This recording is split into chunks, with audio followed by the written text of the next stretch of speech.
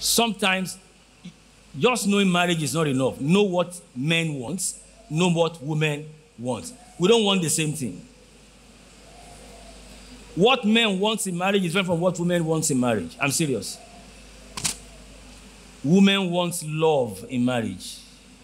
A lot of love. So, brother, you're about to marry that sister.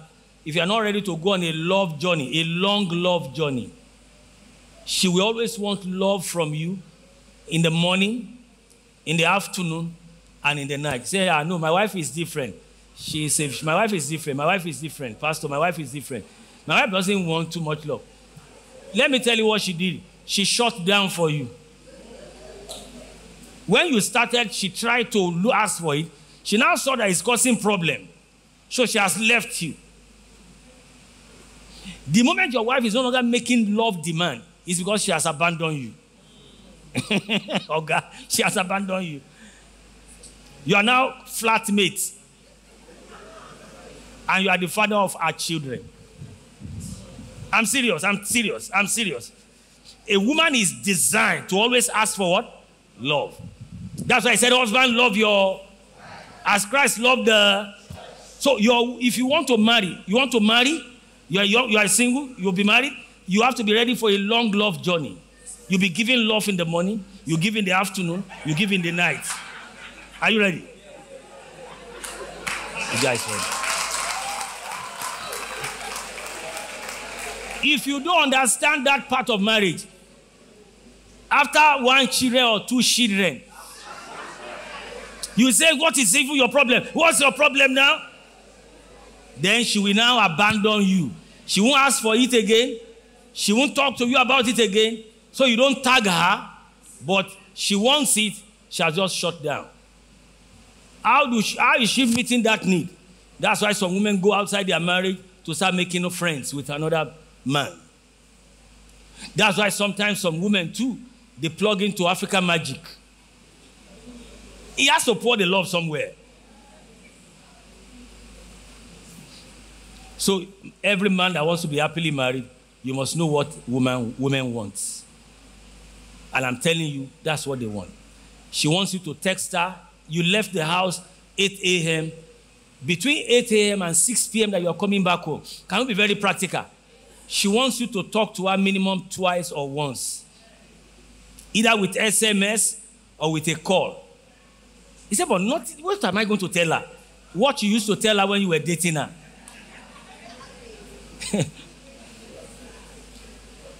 If you're not ready for that kind of journey, don't marry. Women want to hear how much you love them on a consistent. Women, you don't want to know what men want. Respect. That place they put plenty meat in front, they just use that meat to respect him. To honor him. Why they serve him in too many places? They just want to honor him. Every man wants to feel like a king in his own kingdom. Are you following me? Are you following me? He doesn't want to be challenged. He doesn't want to be embarrassed. He doesn't want to be made to look like he doesn't know enough. He wants to be honored and respected. Men are born with ego. A little what? If 2 boys are here now, 2 small boys, if they fight, and one carry the other one and hit him on the floor, boom. Once there are no girls around, the guy is fine. The guy will just look at, once there are no girls, you say, no worry, the next time you see, you just walk away. If there is one single girl around, if the guy, after you hit him on the floor, he looked around and saw a girl, the guy is going to kill himself there. He has to carry his own. That's how men are created. Wired for ego. Wired for ego. So if you want to marry as a woman, are you ready to massage somebody's ego once in a while? Huh? Hello? You have to be ready to massage somebody's ego once in a while. Because there is an ego part of him that needs to be fed. Our mothers are here, they can testify. That's why you see them saying Yoruba, Olowo ori mi. You know why they are saying that? It is 50 years ago he paid her dowry, but he's still saying it. She's still saying it. Many women don't know that men are easy to capture. They think only men can capture. You can capture a man too. Am I correct? If I'm not saying anything, men say, if I'm saying the right thing, say praise the Lord, man. You see now? I'm representing well. That's what man wants. He wants to be honored. He wants to be respected. He doesn't want you, even when you have a contrary opinion, he doesn't want you to throw it at his face as if he's a stupid man. He doesn't want it. I've seen men who apologize to their wife kneeling down in the bedroom. In the bedroom. Or am I lying? Once there's nobody watching, he will go on his knees and say, look, the other man, he went on his knee now. And I've seen men who even in the bedroom or outside, they will not kneel down. But one thing I've come to realize that what we want is not the same. The woman wants so much love. The man wants so much respect. Anyone who can give that to their partner will be happy forever. Can we go deeper? Because of time. To build a happy home, you have to build a grateful home. A home full of gratitude.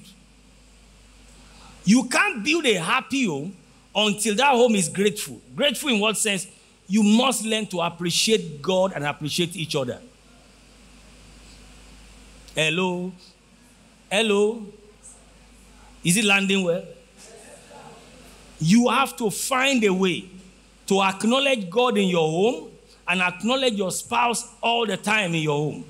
Don't take your spouse for granted. Your spouse has been paying children's school fees since your children were born. And he had just paid another one in September. It is not wrong to tell the children to go and thank him. You know why? If you don't appreciate, what you don't appreciate will depreciate. Say, is it not his job? It is his job, but you need to appreciate him. It's not all the men that are paying school fees. If he's putting food on the table, appreciate him more. The heart of gratitude is required in a home where they want to be happy. And it's not just gratitude to God, even gratitude to each other. Oga, madam is cooking. You meet fresh food all the time, hot food all the time. You can't eat your money by yourself. You can't compare that homemade food to those ones you eat in restaurants where they put everything in front of you. Those ones are made with some tomatoes that have gone out. Your wife went to market to select the tomatoes, select the attaché, select the onion, get you the best, blended it, went to kitchen, cook it. Oga, it's your money, fine, but somebody cook that food, appreciate that person. Any home where they don't appreciate themselves again and they lose their sense of gratitude, with time they lose their joy. Because it takes a grateful heart to have a joyful heart. I would say joyful heart. And when you have two joyful hearts, you have a joyful home. I know many couples take themselves for granted. Especially after 5, 6, 7, 8, 9, 10 years. You are used to him buying you Christmas gifts or birthday gifts. So your thank you is not strong again. Because it is his job. It is her job. Sometimes I thank my wife for the simile things, even for helping to take care of all of us. Because somebody is coordinating the children. Somebody is coordinating the home. If they leave us to coordinating that home, we cannot coordinate that home. Except some very exceptional men. But most men, 70% of us, cannot coordinate a home. Hallelujah. That's why when you are looking for what you can't find in your own bedroom, it takes your wife to bring it out. Have you noticed? You are looking for your your shaving stick or your something that is personal to you. Then you look, you are frustrated. You now go and call her and say, please, did you help me find? How can she find what is your own? Then I say, please, can you help me? Did you see? She will now say, she'll just walk straight. and pick it out. Let me tell you why. She's the manager of that home. She's the one managing the home. Sometimes we need to appreciate them. Don't say, hey, she's not contributing money now. I'm the one working and working. Your money cannot coordinate the house. It takes somebody to coordinate the home. Sometimes when we stop appreciating ourselves, our love starts depreciating with time. We start taking each other for granted. Amen. Amen. We're talking about a happy home. It's not perfect, but they are appreciating themselves. In the midst of their imperfection, find something to appreciate your spouse for. I know your spouse is not perfect. Nobody is perfect. But look out for something. No.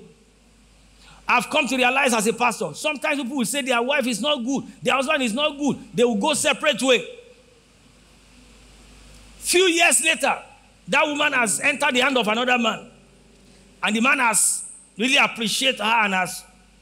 Then you see them doing like this. One of my daughters, many years ago, our husband left her. He said he's not doing it again. The lady cried. Later we encouraged her, don't worry, continue your life. Then another man took her. Now, they had a child together. So because they had a child together, they always, the child is always going for holiday and all those things. They always say, okay, let's meet somewhere so I can take my child. Let me somewhere so I can take my child. So that physical contact still comes once in a while. She used to drop the child alone before. She would drive there and drop the child. Hello, they will go. Then now, here come a good man. Everybody say a good man. She now has a good man in her life that will not allow her to drop the child alone. And this very good-looking man will carry the baby girl with his wife now, and they will take him there. The guy started giving them attitude. Then one day, he was now telling her, he said, be careful with men. No? I said, whose business is that? Who cares? What's your problem? Be careful with men. Which one? From who? To who? What's your business? You know what's happening to him? Jealousy. He's beginning to see that somebody has taken over his territory. And that person is doing a good job. She was glowing. The daughter was glowing. They were happy. His eyes was doing like this. Don't wait to lose it before you appreciate it. Don't wait to lose it before you appreciate it. That madam you say is good, she's good for nothing because she's not dropping enough money. And it is that girl in your workplace who is earning a lot of good money. And the only thing you are thinking about is what she has that your wife doesn't have. You will soon discover that there are many things your wife has that she doesn't have. It's just a matter of time. Maybe she can't cook. Maybe she can't what? Maybe she can't take care of you at all. You have to take care of yourself. You know that there are women who can't cook? You don't know? Oh, many, especially in this generation, they cannot cook. Oh. And they say it on social media that I cannot cook. Oh. If they say it on social media that they cannot cook, leave it or take it or leave it. And they tell you they cannot wash boxer. That they cannot wash boxer. Am I the one that use the boxer? Wash your boxer, my friend. They tell you they cannot clean the house. Are there no cleaners? Get a cleaner, let them clean the house. There are women like that. So what you don't appreciate, I pray you will not lose it until you appreciate it. I pray you will not lose it before you appreciate it. Many people, until they lose a thing, they don't appreciate that thing.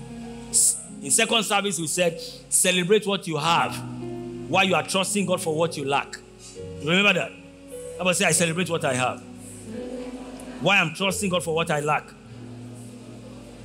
Can we go a little more? So, ladies and gentlemen, marriage is not something where you just keep receiving and keep receiving, but you don't know how to say thank you. You have to learn to say thank you. That simple word, T-H-A-N-K, Y-O-U, thank you, is one of the most powerful words that can help to revive many relationships. Just the word thank you. You were sick, he took you to hospital, he pays the bill. We know it's his responsibility, but when you are okay, say thank you. We have seen those who abandon their wife when they are sick. Hello? We have seen people who some years ago in Abeokuta, that general hospital, I had to go to greet somebody in the female ward regularly. And I was told, about 6 people in a ward, I was told that the remaining 5 women, since their husband dropped them, they've not seen them.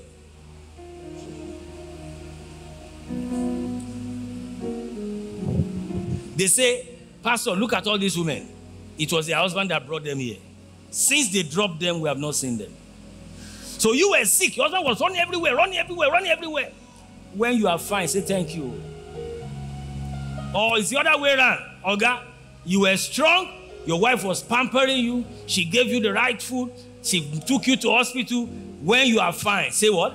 Thank you. Simple word, but powerful word. Short, but powerful. An arrogant person doesn't want to say it. Learn to say thank you. Ever say thank you. Say it again. Say it again. Say it again. Say it again. Do you know if you can make this word very common in your marriage, you won't have many trouble. Thank you. And you're not saying it because you are saying it sincerely from your heart.